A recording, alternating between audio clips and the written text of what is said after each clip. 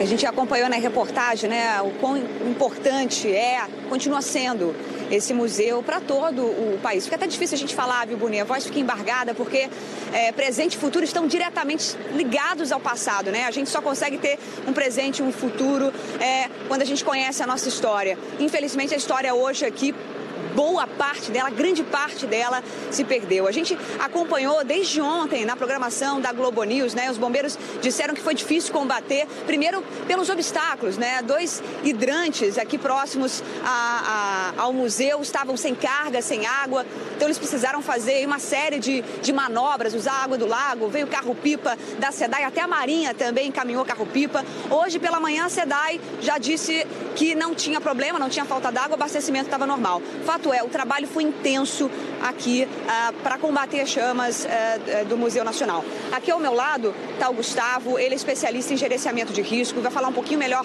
com a gente sobre isso. Gustavo, obrigada pela tua participação, bom dia. Gustavo Cunha Mello, né? Acho que a gente tem que acreditar, você acordou cedo, está aqui com a gente. Gustavo, tudo que a gente viu aqui na programação, né, na Globo News, a gente leu nos jornais, era uma tragédia já anunciada, a gente pode afirmar isso, porque é o que a gente mais escuta.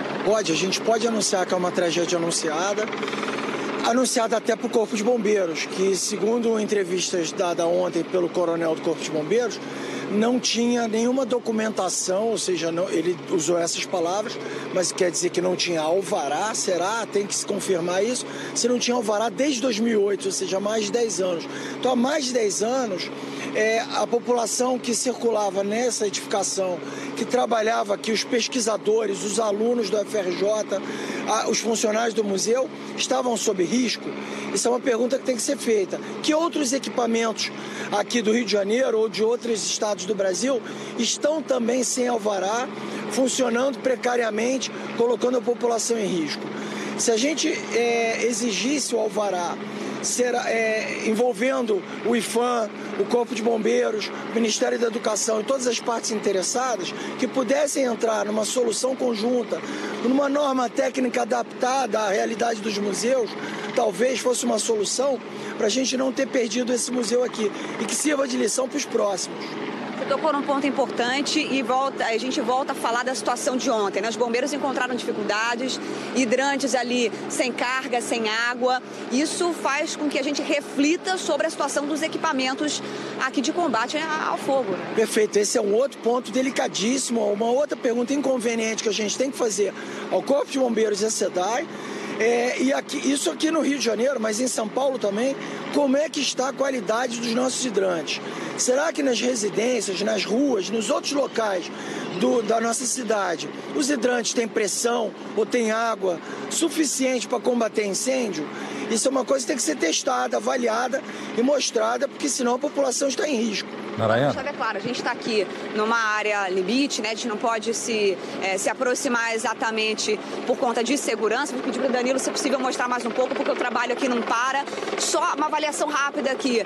Dentro, você acha que é possível recuperar alguma coisa ou parte dessa estrutura que foi, a gente olhando assim, completamente destruída, pelo menos por dentro, a impressão que dá? Infelizmente, pelas imagens aéreas e pelo que a gente observa aqui, há uma perda total do conteúdo.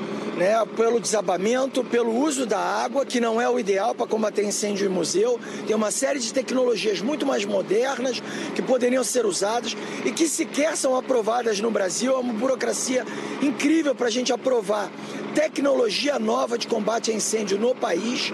Parece que existe um oligopólio dominante de tecnologias antigas e que a gente não substitui por tecnologias novas. É o caso dos museus. Você não usa água, por quê?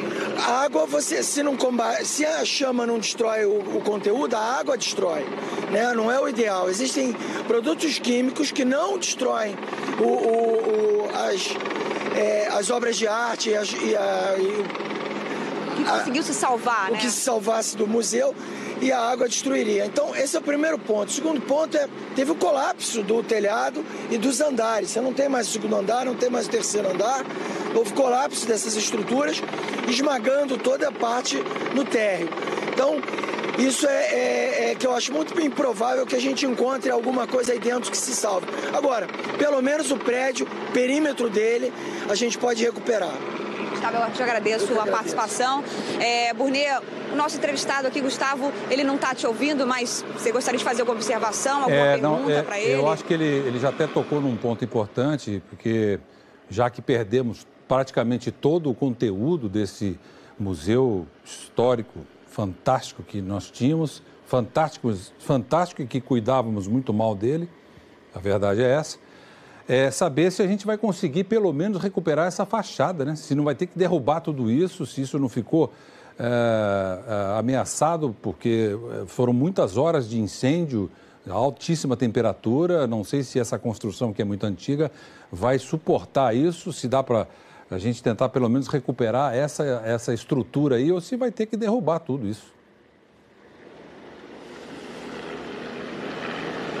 Pois é. Vou repassar aqui para ele, Burnet. Gustavo, você até comentou, né? O perímetro, o prédio que a gente consegue ver, isso ainda consegue se salvar, recuperar, ou ainda é preciso fazer uma avaliação melhor aqui? Não, tem que fazer, obviamente, uma avaliação de engenharia para saber se o colapso das partes internas, das paredes internas, afetaram o perímetro, mas aparentemente a gente vai conseguir recuperar e restaurar o perímetro da casa onde morou a família real.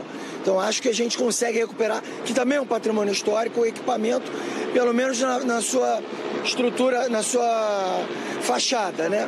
Dentro eu não acredito, acho que teremos que ter uma reforma completa aí dentro. Agora, também faltava dinheiro antes, agora será muito mais caro. Gustavo, obrigada pela tua participação. Burnet, eu volto com você aí no estúdio e a gente segue aqui acompanhando qualquer novidade. Com certeza a gente volta a se falar ainda nessa edição do Encontro. Com certeza, Narayana. Muito obrigado. Obrigado a vocês todos aí.